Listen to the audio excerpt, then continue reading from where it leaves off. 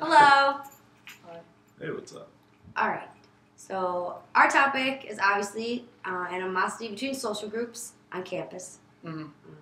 Do you guys think that there's animosity? Oh, of course, yeah. I can't say the F word on this. But yeah, I completely agree that there's a animosity on campus. At least for me, I don't know about you two, but people don't want to invite me to do things because I'm not part of their clique or group on campus here.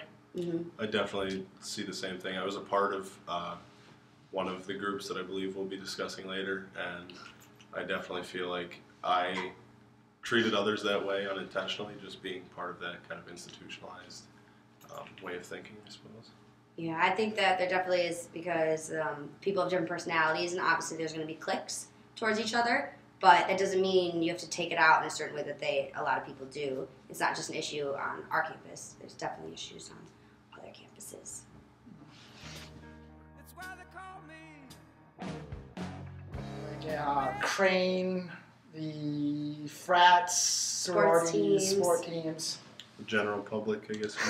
You could even get into smaller subcultures like humans versus zombies people. Oh my god, I hate those people. No. I hate those people so much. We just got the whole every humans versus zombies person in our class, and you're. No, they like. I hate those people. I kid you not. Last semester they played, I was just going through the union and one of them just bumped into me, type of thing. And they didn't even say sorry. And I was just like, "Excuse you." Social animosity between groups on here. So is there social animosity between these groups? Because they're different cliques of people. So they're going to obviously be like some question between those groups, like, oh, they're a little weird, or oh, I don't really like them that much.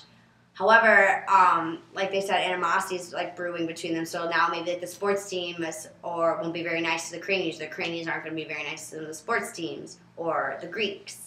And I think it all comes down to really nothing more than the unknown.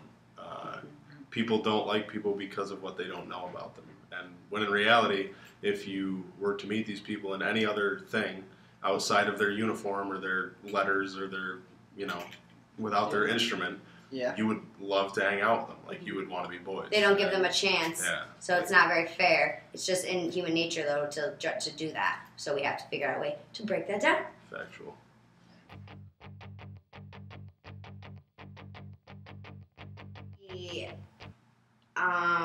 We could make people like have groups, like more group activities, but then again, like some people might not come to those. But it would be an option for like a strategy to maybe have people more aware of each group to learn about it. But then again, it would be on those people. So there's only like one way that we think would possibly be able to solve it, which is, you guys can talk about that.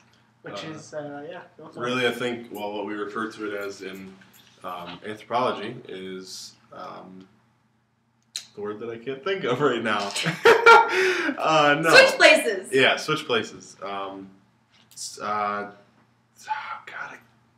Yes, to switch places with one another. So, say for example, one of the people from Crane would switch places with one of the hockey team players, and one of the hockey team players could switch places with a frat or sorority. Participant observation, that's what it's called. There you That's go. where you actually indulge in like each person's culture, so you can truly get a sense of what their what their everyday life is. So they're not putting on a different front for you when they're studying. You're actually living the life, so you can fully understand. And the only way this would work is if it went from like the highest, like the dean made it a rule that in order to even have these social groups exist, you needed to rotate people into the switching places. That way everybody gets to do it, and that's like the most way you could bring down animosity, because everyone's going to be in that person's shoes. And then once it's been taught over an extended period of time, you'll become kind of self-accountable, so they won't have to, like, it would be tough to introduce at first because most people would probably think it was stupid, but once it had been passed down a few generations,